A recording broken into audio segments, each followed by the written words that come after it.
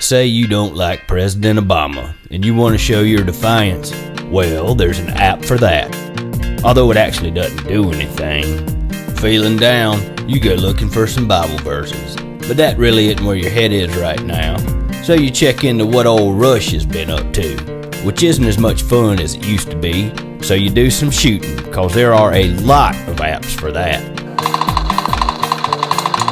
Until you get a call from your girlfriend who tells you that her Aunt Flo is late, cause there's an app for that too. You use an app to find a special kind of doctor to do a special kind of procedure, cause as much as you hate paying them, you really don't need this kind of tax deduction.